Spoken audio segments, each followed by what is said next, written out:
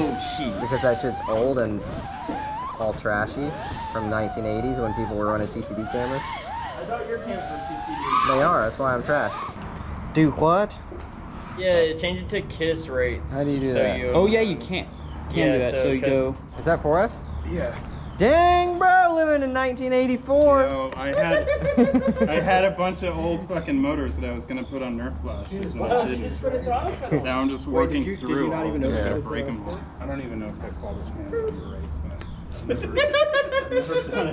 Oh, The tune came I don't even know if it'll handle it. We'll see. Remember 1984? Yeah. I'll be delicate. I'm not gonna like thrash. About 10 years here. I'm not gonna thrash. I mean, you don't have my $500 camera on there, so you're good. Oh, I don't give a fuck. Oh my god, you're actually going back in time. Oh. Single ESC. Whoa, that's too fast. Too fast. It's okay, I can get used to it. It is a little fast, but it handles it okay. God damn, this thing is sensitive. Holy rate situation. They're a little too sensitive. Did you check and see if he had any expo on it? All I did was change the rates. Yeah, he might still have his expo on it. It's in like a quarter of a second. Holy shit! Yeah, it's a little twitchy. However, that's okay because then I notice if there's any latency or not, right? What you seeing? So far, I don't notice anything. However, what are the downsides? You said the VTX is massive. And it doesn't have as good a penetration. Doesn't have as good a penetration, and you gotta have these fucking big ass beefy guys on your goggles. Who's making goggles though? They are. They're actually making them open source. You can 3D print the whole goggle. That sounds stupid. Everybody's all open source. Why can't you just do some open source stuff and stop being dumb? Make a good product and sell it. You're like, I don't want it to be so closed source. Well, you know what? It'd be great if you just made a product in general. I don't know, I'm a hater. But I don't think that the latency is a problem. And that's probably the first time ever that I've ran a CMOS camera and ever been like, wow, the latency isn't a problem. Because CCD, that's the problem right now. So CCD is impossible to get. Bullshit. Because that shit's old and all trashy from 1980s when people were running CCD cameras. I thought your cameras were CCD. They are, that's why I'm trash. You were saying that the woke snail stuff, the ground gets blurred. Yeah, this doesn't do that. This doesn't do that at all. That's what I do really like. Oh shit, sorry, I touched the ground. You have a full fucking clear view. I mean, it feels like a really good analog signal is what it feels like. Like, that's what it looks like. I have perfect clarity of the ground. I have perfect clarity of every little pebble on the street, which is definitely not the case when I flew the woke snail system. Yeah, this feels like just analog, but at its best possible ever. Yeah, that's usually how I explain it to people, too. If you say it any other way. So still better than Walkman. He's fired for saying that shit. It feels good. It's kind of got this like, it's kind of got this analog-y, washed out color palette to it too. I don't know if it's specific to this camera. You can get it really like contrasting and stuff. So I'm I like, think that just fell off. I'm like right around the corner. That's a Source 1v3 skid. I'm like around the building and I'm getting some decent breakup. I just wanted to see the penetration. But as far as like, oh, there was seemingly a little latency right there. I'm gonna come in and crash. Sorry. 3.2 volts per cell is pretty solid, right? It's fine. You owe me a fucking battery. Yeah, I'm gonna just give this man a bunch of batteries. So I have all the room here to put whatever the fuck. So the idea right now is that it's kind of like an air unit in some way, shape, or form because it has to be specific. The frame has to be made for it. Yeah. And then I think there are some frames coming out where there's room in the back. And the devs are very hardcore about their open source and 3D printing everything. That's not necessarily a problem. But so when are the goggles coming out? Because this is unnecessarily large. Yeah. I mean, not really anymore. That's even so they have their own VRX now because Fat Shark stopped making that's the old version. Yeah, this is the old version. The new version just has SMAs on the side. So how many? With even more but the new shit. version, I heard the new version actually has slightly worse signal handling at close range. Oh, I don't know. So how many thousands of iterations are you gonna have to go through before you have a setup that works well? Like this works well, but how many iterations of this did you get? Like how many VTXs have you gone through? As in like to get to this the setup that works well. I'm on my third camera. So what's up with the second cameras? VTX. Why are the cameras? The first cameras were the Foxier Digisites. Yeah, and they were just the way that they would resolve. That was the problem. So like if you're looking at trees and there's blue sky behind it, the way it resolves the blue behind the trees was just completely fucked. Like I could barely fly in my yard because it's so you had to go through. So what camera is that? So this is the HD0. Runcam makes them for HD0. It's the Micro V2. That's like pretty much the best. The best one. And then what's that VTX? That's on the newest 1 watt VTX. The newest 1 watt VTX. From HD0. From HD0. Are they impossible to find? I'm sure you could find one. Yeah, well, I'm talking about for other people. For other people. Because the problem is like DJI, you can just buy shit, right? Yeah. This you like. So HD0 is in that place where you have one guy who's really fucking passionate about it. Yeah. And he wants everybody to take his shit and make it, but nobody will take his shit and make it because it's like it's good, but it's not DJI good. Yeah. So he has gone through the process of spending money, having people make it for him. Yeah. So like Runcam, he basically, juiced them up to make cameras for him and shit. I like your UFC. Yeah, I mean the camera is solid. The VTX size is a little big. Yeah. This is annoying because you can't put that in any goggle bag. And it's still better than DJI. And the HD0 goggles. Well, not with those. Like it would be cool if it was this size, but it was all one piece. Which is what the new goggles are. The goggles won't be a whole lot bigger than these actual goggles. But the cool thing is they have like an HDMI in, they have an HDMI out, they have an AV. What optics are they? Who makes them? That's a good question. I don't know. Because he's making Carlos. Well, I know like Fat Shark took a decade to get good optics, and then you're comparing it to like basically everything else that's not Fat Shark is a clone of a Fat Shark. Yeah. And then DJI has their own shit, which isn't like a Fat Shark at all. I would hope he's working with Sky Zone or somebody. Yeah. Like somebody who has gone through this process. Yeah. What's the low light? So low light's okay, but there's not enough market share because people won't manufacture totally it. fine. Okay. What it reminds me of is what I think analog looks like after I fly it. Yeah.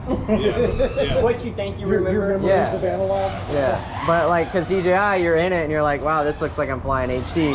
In the Walksnail system, I'm like, this is just a fucking watercolor painting. Yeah. And then this was like, what I think of the best possible scenario for analog. That's what, and it's I mean, I wish that was enough for people too. I think it is. I mean, I think it is for some. I think it is. My problem is who would you recommend it for?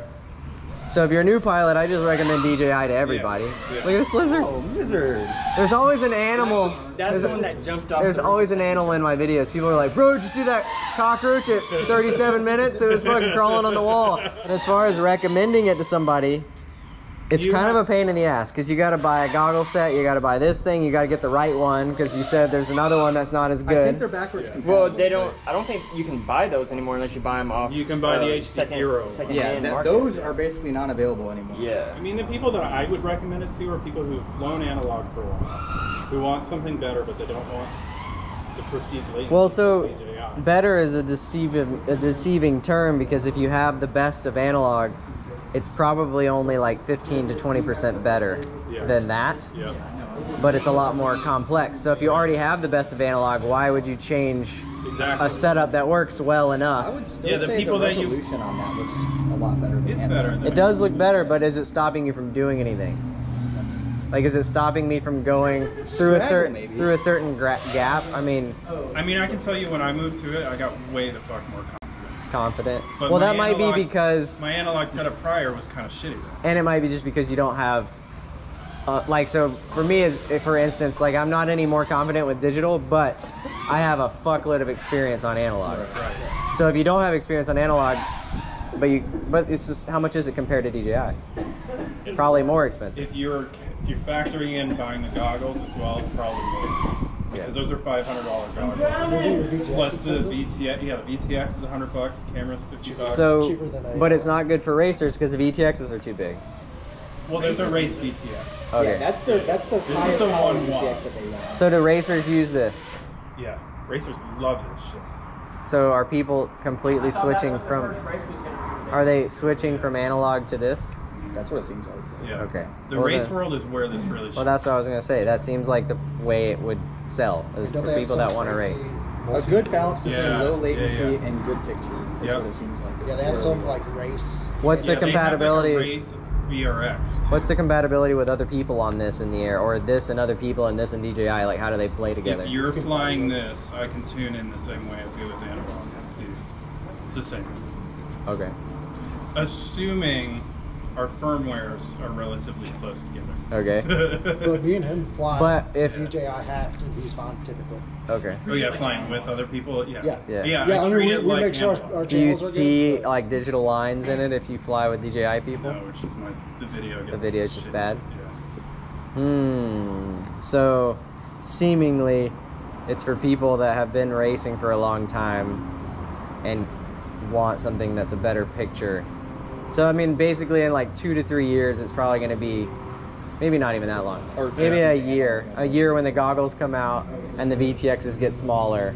Because right now the problem for me with analog is I can't get the cameras that I like anymore. Right.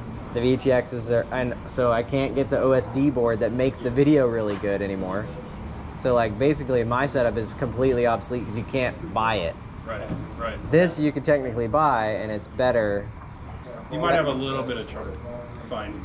Well, but it's easier. You can't buy any of my shit. Right. So when people are like, "Oh, what a Mr. Steve quad," I'm like, "Well, fuck, you're screwed unless you buy the HD one and put DJI You have a in time it." machine to zap you Yeah, back. I mean, I've got a bunch of stashed at my house, but you know, I'm not selling That's those. the biggest thing, because like I was really thinking about going that way when I started, and the range of DJI is what kills that for me. It depends on what you want to do. Like if you're flying fast and you need the latency, then this is probably the way to go. At the same time, I don't I've fly seen far several from people on myself, too. Yeah. I like the sound of the quad, so I like to be close. Can you get audio in this? No. Why Not not? as of right now. But he could integrate it because it's obviously open source. I don't have the answer. Put fucking audio on it, my guy. Jesus.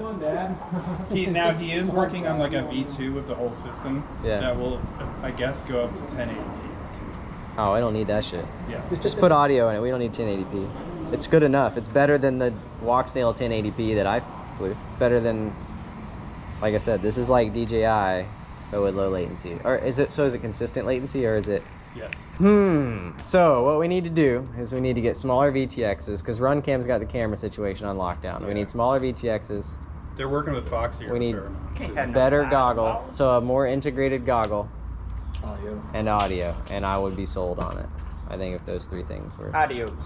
Well, thank you so much. Yeah, thanks for flying it. Yeah, I honestly was impressed. I knew I would probably be a little more impressed than the Walksnail. I just like the Walksnail, the goggle. The goggle is what makes the Walksnail system. Well, I saw you put that video up, and I was like, this looks like shit, man. And you didn't really mention HD0 throughout the video, too, and I was like, you should just try it. Yeah. The problem is you're going up against a giant. Yeah. You Honestly, can't, I would expect it to be right under. you cannot beat DJI at all. Yeah, and the problem with it is right now, if you're new, just fucking buy DJI. Absolutely. There's no reason not to. You're going to be a better. It's a hard time to spend that much money. It's not that much. But you know you're buying already outdated tech is the only thing. Like, but is in it a outdated? year- Like people are going to use it right, forever. no, it's going to be flyable, and I think we're going to keep getting Vistas. But in a year, you're going to be like, fuck, I should have gone with. Yeah, that's but- what we have even heard of. Like, But Somebody that that's just getting that- into the hobby, that's just building out their fleet, that's $150 a pop every time versus, spending $20 on An analog VTX. Yeah, And that is $30 on a hard. camera. Yeah. It's like 3 times as much per quad just for the camera system. Yeah. But how much are the VTXs, you said? Right at 100. The big ones are $100. For the 1 watt? Yeah, the race ones are like 60 or 70. Yeah. And then there's a Whoop one It's like 50. So they have a whoop setup, a 1S whoop setup now too. A little fucking tiny camera and like a wicked light VTX. So that's the other side of the coin. Is that because those VTXs are a little smaller, it's cool for the whoop side of things because you can't cram a whole Vista in a little tiny whoop. Well, people decase them and shit, but I get it. Yeah. Don't you know